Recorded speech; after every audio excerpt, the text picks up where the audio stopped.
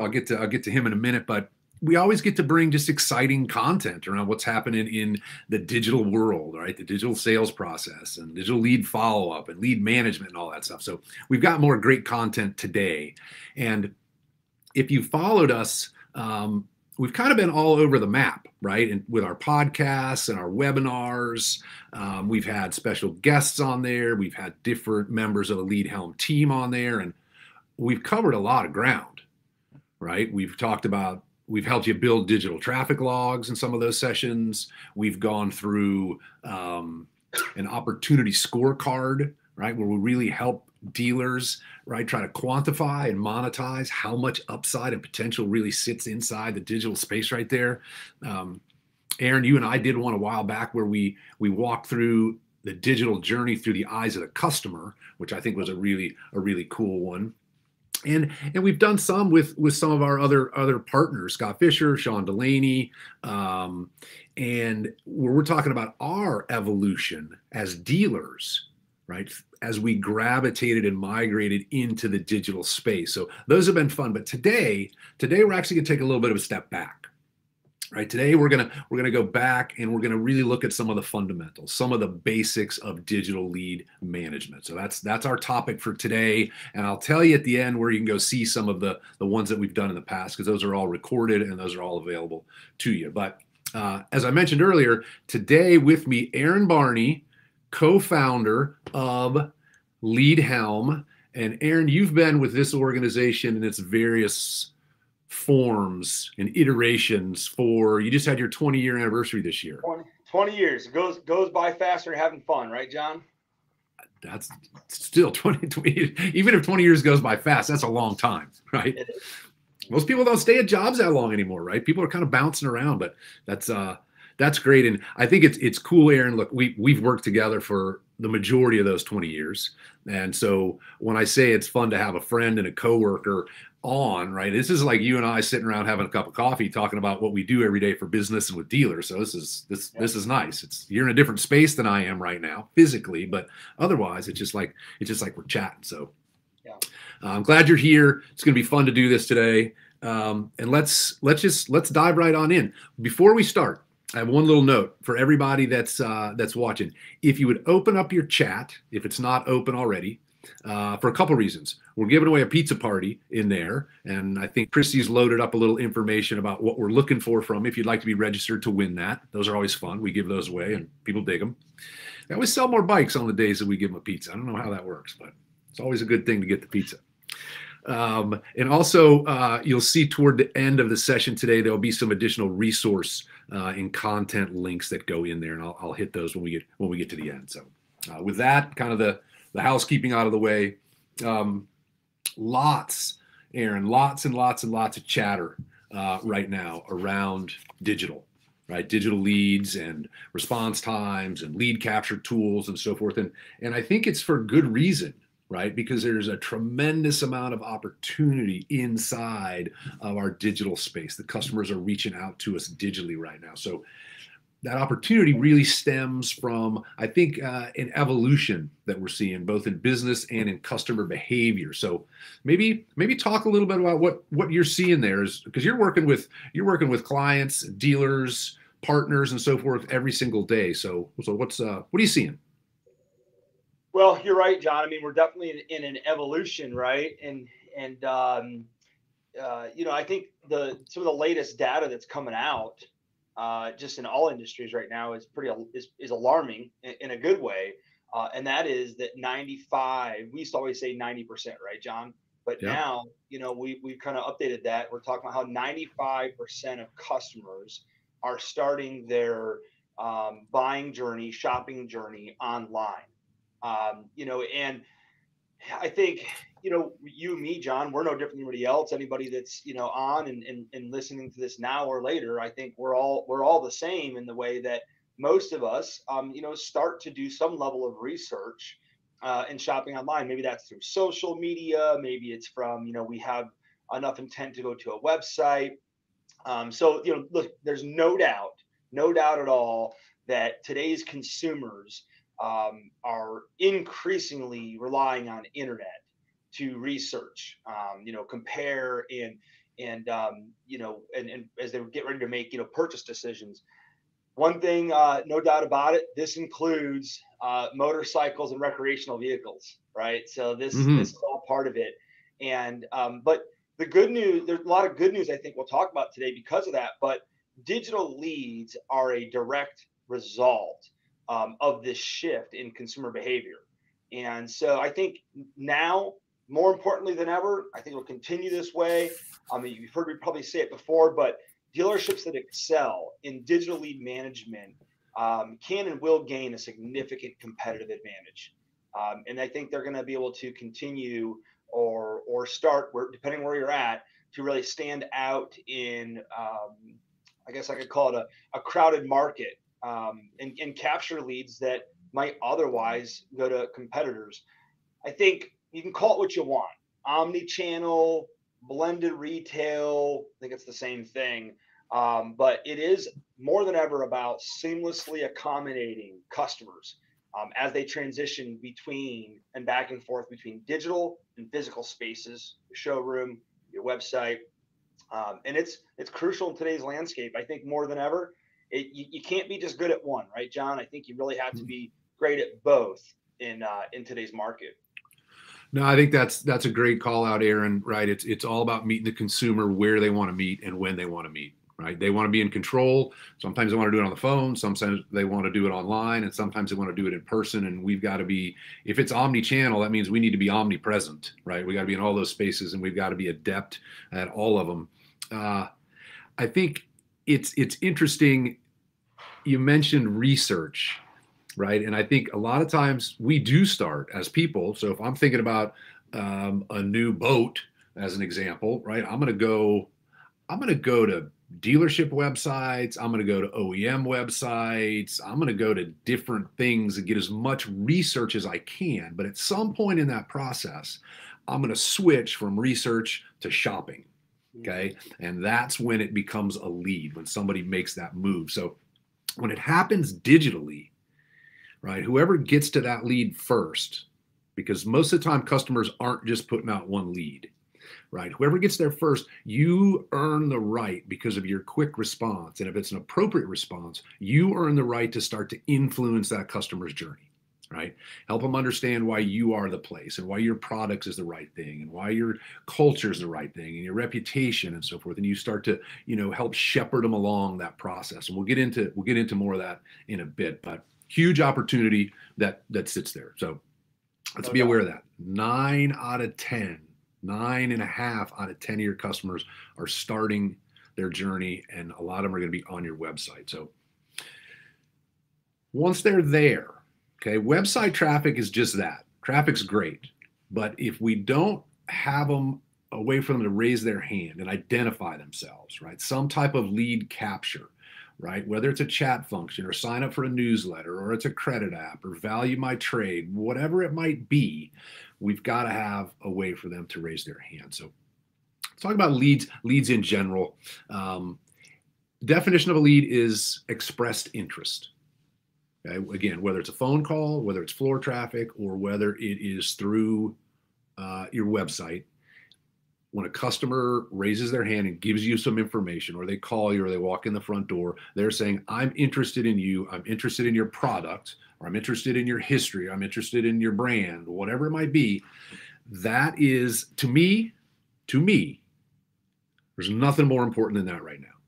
Somebody that raises their hand and says, I'm interested in what you have to say. And once they do that,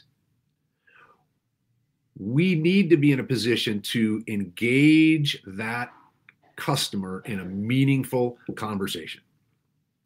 Phone, front door, and digitally, right? So we have to get to the lead quickly, and we have to get to the lead in a meaningful way in terms of response. So to do that, right, we talk about this, I don't even want to call it a concept, right? It's a science, right? It is leads under management. So wherever those leads are coming from, we'll keep it on digital because that's our real focus today. I've got to capture and record that information, because until I do that, I can't follow up. I can't start to build a relationship. I can't work toward a set and kept appointment, right? I can't measure my ROI on my digital advertising spend. I can't coach my individual people that are working with these digital leads. I can't do any of that stuff if I don't capture this lead in a system that gives me visibility to what it is and where it is in the process. So I think I have to capture it first. Okay, we're going to talk about the sales process. I'm going to turn it back over to you in a minute, talk about the life cycle of leads and all those things, because that's a big topic. But somewhere you need to have this system, right? We believe Lead Helm's the best. Okay, it was purpose built for handling digital leads and the workflows required to move customers through and end up with more sales at the end. Okay, we mention in every educational session event that we do, Lead Helm exists to help dealers sell more vehicles and do it in a way that the customers love. Great customer experience, sell more vehicles. Let's be great at that. So have the right system, okay? Ours or somebody else's, but you've got to record it. You've got to be able to access the data and understand where every lead is moving throughout the pipeline, throughout the flow there. So let's assume we've captured that lead now, right? Customer raised their hand. We've captured it and recorded it.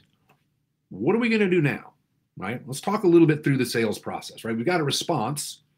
What's happening with the response times? Getting better, getting worse? Getting better, right, John? I mean, I think the data shows us that, which is great news. Much different than I think what we saw 3-4 years ago. But yeah, response times are improving, and that's a good sign. It's a good start. That you need that to start with for sure. So response time, and I agree with you. We're seeing that get better. Okay. So we've got in a digital sales process, fundamentally, you've got a lead generation and lead capture as phase one, right? We've got to generate traffic. It's got to raise the hand and become a lead. And we've got to capture it and put it under management. Okay. We're getting better at that. The response time's better. The quality of response is getting better. Excellent. Then we move into phase two. Okay. That would really be lead nurturing before we move into lead conversion.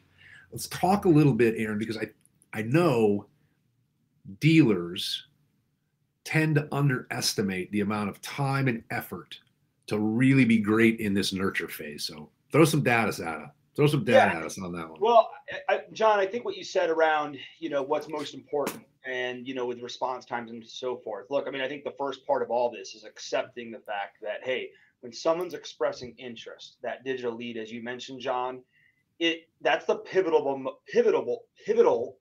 moment of the customer journey, and that's where it first represents this big opportunity. Right now, we get to engage, we get to build a relationship with the prospect. Ultimately, convert, which is essential, as we talked about for growth and success of our dealerships, but it's also important to remember that successful dealerships don't stop at initial interest, but continue to really nurture. You said nurture. I love that word. And that's to nurture them through the customer journey. This right now, John, the data at Lead Helm, this is what we see. And we do case studies, as you know, right? We see the biggest fall off here. I think one important thing, and this is a strong belief at Lead Helm, is that the goal of a digital lead is to get them to convert from your digital space to your physical space, to get them into your showroom, right? And that's just part of the journey. We'll say that for another podcast when we talk about what happens when they arrive inside your dealership, because that is still part of it. But you talked about leads under management. And before I got a little bit of math I want to kind of share with everybody, but the nurturing phase of a digital lead is crucial for several reasons. Obviously it's going to help us build stronger relationships and increase the likelihood of a conversion. But nurturing is about building trust, that relationship.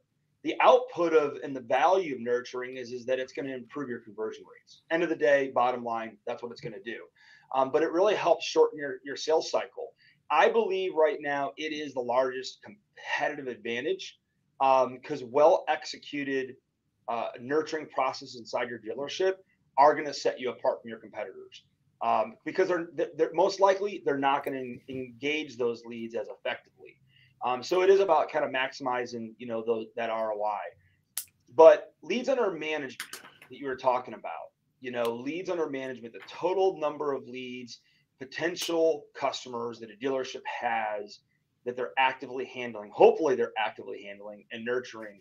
That is about the sales funnel, right? Your sales and marketing funnel.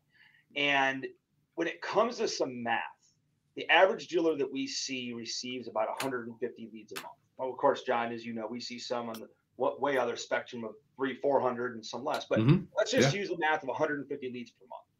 Let's just say you get 30% of those leads to an appointment that shows up. So now they're in your sales funnel. Talk about that later on another time. But that means we got 45 customers of those 150 prospects, converted to a shown or kept appointment, whatever you like to call it. The lead, we got it to a customer that walked into our showroom and now is in our sales process. Doing the math, we now have 105 potential, customers, prospects that have still, as you said, John, at one point expressed interest. Okay, that's just after 1 month, 105. So obviously we talked about it. Hey, maximize opportunity. Crucial we have a plan. We need to nurture those 105 leads, customers, for all the reasons we know why. If we roll like that just out for a few months, you would now have 150 new leads coming in, right? Let's expect you're at the same lead volume. But now we have 315 leads under management that need to be nurtured. And over the course of time, these leads really add up. I mean, just doing the math, over a year, you would have succeeded in your digital sales process in many ways, but you would have about 1,200 leads under management that need to be nurtured. So I think there's what I like to call that is the lead lifecycle management.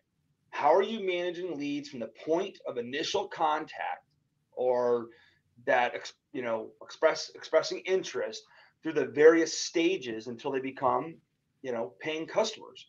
And there's 3 or 4 bullet points, John. We can move on here, but I think one is it's about having, and how do you get that done effectively? Well, first of all, you need to have efficiency and improving capacity. That's really, really important here. We learned that at Digital Lead Performance. You got to have the capacity, bandwidth, whatever you want to call it. This is a great example of why having dedicated people to a process like this is critical. Yeah, I talk a lot about that, but having some dedicated people. It's also a good reason to have the right technology, tool that's going to help make this achievable. And look, I mean, it's worth the investment. It's worth the investment in time, effort. I talk about technology. I think a key question to ask yourself if you're listening, are you doing it and can you track it? 2 important parts of it. No, Aaron, I always wonder that, right? Because we ask dealers a lot of times, say, how you doing in your digital stuff? How do you feel about what you're doing with conversions? I feel great about it. Okay, why? And can you prove it? And if they can, great, they're ahead of the game. But most of the time, that's not really the answer. And I feel pretty good about it. I'm a little uncertain. It keeps me up at night sometimes. I'm like, okay, all right. So a couple things to pull out of that. Relationship and trust, right? We talk for 50 some years in the sales process or longer than that about when you engage with a customer, we have to try to break down resistance between a salesperson and a customer and create a person-to-person relationship. And we do that by talking about what's important to that person, okay? Family, right? Recreation, family, occupation, recreation, motivation, animals, teams, all those things. People love to talk about what's important to them. We need to engage them that way in the digital space as well. We can't move from, hey, thanks for reaching out. Would you like to come into the store? Right. No, not yet. Let's build a relationship, right? We talk about people before we talk about products. So that's one, okay? That's why this nurturing thing takes a little while, right? Let's engage with them. Let's have a conversation. Let's get to know them, right? We know as trust comes up, value comes up, price becomes less and less and less relevant. Excellent. We can do the same thing in the digital space. The other side, I think in an ideal world, yes, dealers would have a dedicated person or people to handle the leads. But I think the reality of today, from a staffing standpoint, right, it's hard to attract good employees. It's hard to retain those employees. So we see a lot of dealers regularly, out of necessity, either from a budgetary or just a size or a lack of available talent, that they have people wearing multiple hats on there. And that's okay. Yep. As long as we've got a system and we've got the lead under management, and we've trained that person on what the digital sales process looks like and how we need to move that customer along. They can handle this and other things if a dealer's in that environment, if they have the right technology, because it does increase the capacity per human being that's involved in this space, because it helps prioritize, it helps them understand the next step, right? It's intuitive, and it creates increased efficiencies there. So but you're right. I think the big takeaway there, other than those, it takes a long time to hang out, right? We're not talking 2 or 3 attempts to talk to a customer. We're talking 10 or 15 attempts just to engage a customer. And then once they're engaged, we're talking about another 8, 10, 12 meaningful dialogues before we end up with that kept showroom appointment. It's a lot there. I think, John, you're right? How many touch points does it take to make contact? That data point of 10 to 15. And then even then, you've got several sometimes touch points over days, weeks to convert to an appointment and a sale. But a couple of things that can really help there, regardless of your structure. I think I agree with you 100%, John. Structure is something that is, I think, sometimes individual for that dealer and size and different things. But I think a couple areas that a dealer can focus on, regardless of that, is always monitor the effectiveness of your touch points, right? You said track it, right, John? Monitor the conversations that your team is having with customers, because those can make big impacts, quick wins. And, obviously beyond measuring, conversion rates, it's a matter of looking at kind of those key things and then be able to adjust. Who have we made contact with? Maybe who have we not been able to make contact with yet? Making sure that communication is the right level of communication to the right person. And so, it is about kind of what we've always said, right, John? Inspect what you expect. This part of the process is really important. No, and the conversation history, and this isn't a Lead Helm product demo, but it's I believe one of the coolest features of that platform is all of your phone and all of your text conversations are recorded inside the platform, right? So we know exactly what our people are saying and what the customer's saying back and forth. If we have turnover, if we have days off, things like that, we always have the conversation history to go back to once the customer re-engages or once the burn is on us to outreach to the customer. So glad you brought that up. That's a good one. Okay, let's just we're take this is a little bit of a sidestep, right? This isn't specific to digital right now, but assuming we're doing these things, right? Assuming that we've got our leads under management, we understand the digital sales process, and we're tracking these KPIs. We're tracking website traffic. We're tracking number of leads. We're tracking set and kept appointments. We're tracking conversions. We're doing all that stuff. Where we really start to drive results is when we have a daily meeting to review all of our leads under management. Okay. We used to call them save a deal meetings. People call them create a deal meetings, hot desk, dig meetings, call it whatever you want to.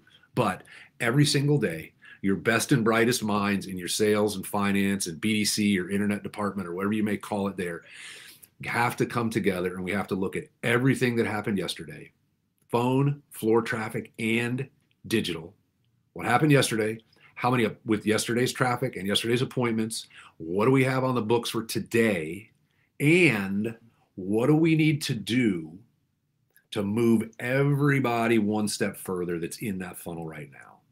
And the leadership team takes responsibility for all of those leads under management. Where they actually do the work to move that lead along, or they go coach the internet salesperson, or they go coach somebody on the floor, whatever it is, this is where accountability happens, right? So we have to have the leads under management. We have to have the KPIs tied to let us know what's happening with those leads. And then we have to meet on it every day, because that's accountability equals results. So you ran those meetings forever, Aaron. If you can chime in, add some color to that, have at it. Amen to that, John. I mean, it's such a, behavior, right? You and me were talking this the other day. You get to a point where you couldn't start your day without one, right? And it does so many more things. I think in addition to what you said, it fosters teamwork. It allows us to become more adaptable to what where we're at. Accountability is absolutely key here. Yes. And I say when you do when you do it continuously and consistently, and you bring that team together, you improve two things: customer satisfaction in many areas, right? Many areas, and a second one is your overall sales performance. And we're talking a lot about that. So I agree with you, John. If you can bring that showroom traffic log, that digital traffic log, your phone log, maybe some of the financing things in there, get that team together, foster that excitement in the day. It has a lot to do with the things we're talking about. How do you keep those things consistent? And I agree. It's a habit, and you got to have the data. You got to have the data to do it. Okay.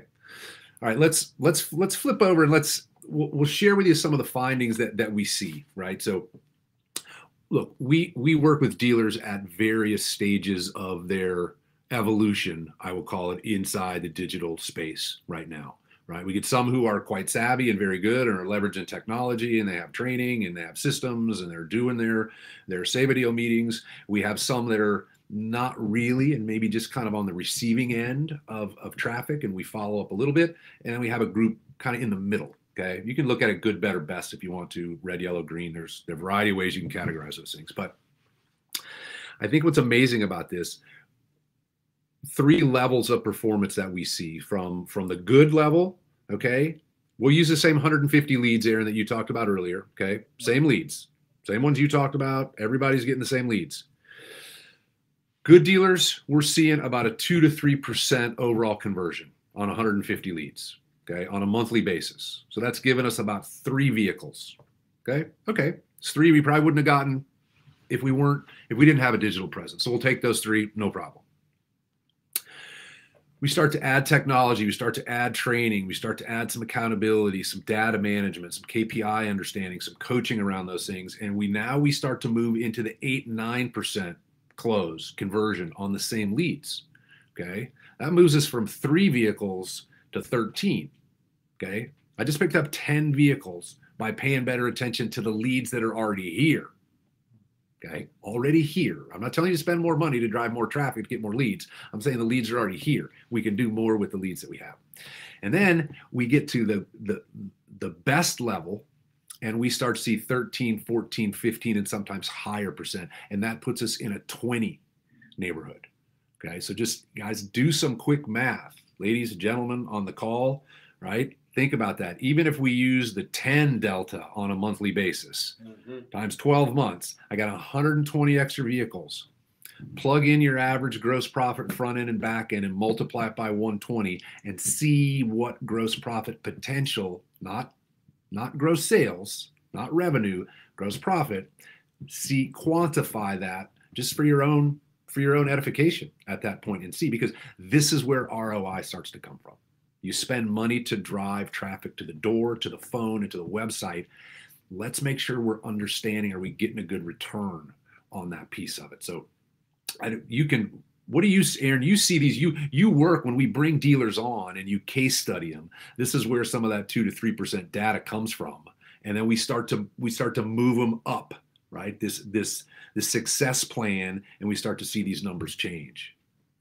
I think it's 4 key areas. I think it's, and I say this because I think it's important. I think that, going back to some basics and keeping things simple is all part of what we talked about today. It's not about making it super complex. And I think 4 key areas that I see when we case study dealers all over the country, and we look at the difference between that 3% and that 13%, is part of it's some lead gen. Okay, so yeah, same amount of leads, but some of it's, understanding your lead sources and so forth. That's part of it. But it is about lead response. We talked about that, seeing a lot of improvements there. Lead nurturing, right? And how many leads are under management and what we're doing with those. And then quality of communication, where, training and coaching, and we talk about that conversation, monitoring what conversations are happening. Those things have a lot to do with it. Dealers that continuously monitor and measure this type of performance we're talking about, in both digital marketing, digital sales process efforts, tracking those KPIs. I think that's what really sets them, kind of apart in most areas. And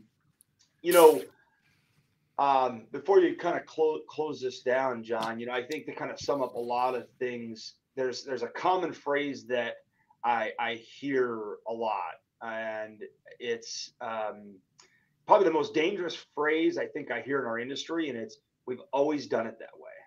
We've always done it that way. And we talked about evolution. We talked about 95% of customers starting their journey online. And I think one, accepting change is vital to our growth in this industry. I think that's one thing. Yeah.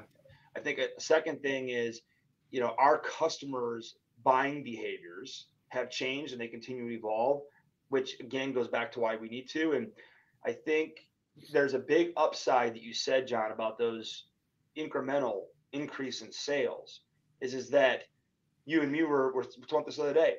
If you don't do it, another dealer will. I mean, they're gonna buy somewhere, right? That gap, yes. They're gonna buy somewhere. So yes. I'll say this again. I say it a lot. We have to change the way we handle customers. We have to change the way we do business, right? Or our customers will change who they decide, to buy from. So there's a lot of importance and urgency behind some of the things we're talking about. Aaron, those are great keys, right? Got to get the leads, got to respond to leads, got to stay with the leads for a long time, have to have communication, have to have that data. But I think, look, businesses that are great for a long time continually reinvent themselves. And we're in a situation right now that I'm not saying dealers are going to perish if they don't get great at digital, but we're not going to be as successful as we could be. And we've got the skills, the ability, the knowledge to do this really, really well if dealers want to embrace that. So, Aaron, I'm gonna wrap up a little bit, but thank you. Great content. Love doing these together. Yeah. Everybody, you'll see some things in the chat here. You've got a couple actions you can take should you choose to do so. Aaron has mentioned these case studies. Okay. Normally we would do charge $4.99 for one of those, unless it was part of a client investigation, I guess, somebody that we're trying to bring on board. But essentially, it's a digital sales process assessment. For those of you that are tuned in today, we are offering that at no charge. So there'll be something in the chat. There'll be a link there. If you're interested, click on that link, and we'll basically dive in and we'll look at your operation. And we'll come back with our findings and some recommendations this is where you are now, and these are some steps that you could take to move to the next level. Those are no obligation. That's there, right? We'd love to talk to you about that. So that's one. The other one is go to leadhelm.com, our website. Okay. Sign up for our monthly newsletter. You get all kinds of educational content. You'll also see some of our past trainings recorded. You can have access to those things. You'll get invitations to future trainings and so forth. So that's, again, no commitment, no charge, leadhelm.com for the monthly newsletter. It's awesome. And then the third one, if you just want to have a chit chat, you got questions about anything that we talked about today, need some clarification, just want some general information, Aaron's cell number and email address are right there in the chat. Feel free to reach out. We've got any number of people on the team, but because Aaron's here and you see his pretty face today, we figured we'd put his contact info up there, so at least you're talking to somebody that you know at that point. So with that, again, it's fun to do this. You can tell Aaron and I get excited because we see the potential, and I think even more fun is we see dealers start to engage and improve, and we see them start to realize and capture some of that potential. And that's really gratifying for them and certainly for us. So that's super cool. So if we can help you in any way, we'd love to do that. Thanks for your time today, and everyone have a lovely rest of your afternoon and finish out the month strong, right? We got 6 days. All right. Thanks, everybody.